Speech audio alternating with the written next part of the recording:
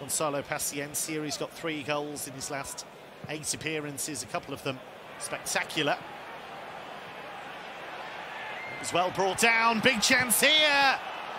And again, Riemann comes to the rescue for Bochum. Here's Furich. Mio kept it alive, Leveling.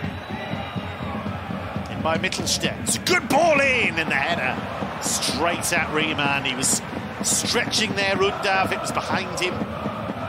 Studying at master's degree level.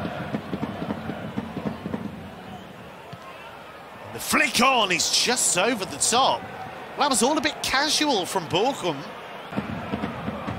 Calmly done by Nubel, who's looked good with the ball at his feet.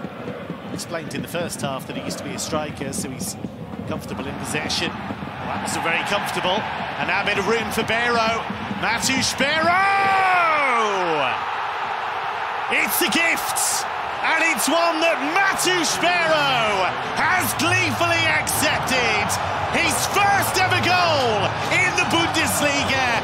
And for Bochum fans, this second half was worth the wait.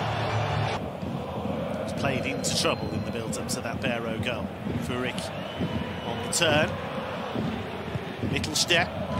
It's good delivery and the header over the top.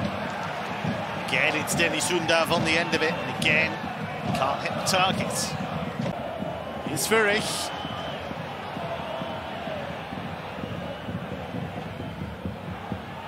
Cross deflected away. Still loose. Undav. Karatsaw, Wagnerman, they've done this really well. Can they get a shot away? Oh! So close from Leveling. Leveling to keep pressure on. Wagnerman. Kept alive and wide. Oh, what a chance. And Stiller cannot believe he hasn't scored. One big chance and made the most of it. Dav on the run, and the angle was against him. He's saying that Riemann got a touch to that.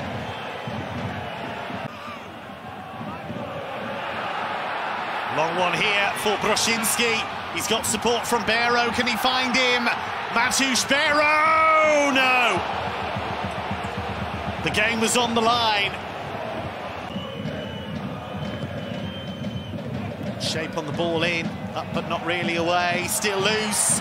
Big chance here, surely! Straight at Riemann, and then wide on the follow-up.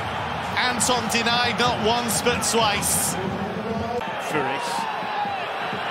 Less saying what's going on. We're in the 97th minute, nearly the 98th, but we have that long delay with Broszinski, but it is all over, and it's a massive win for Bochum.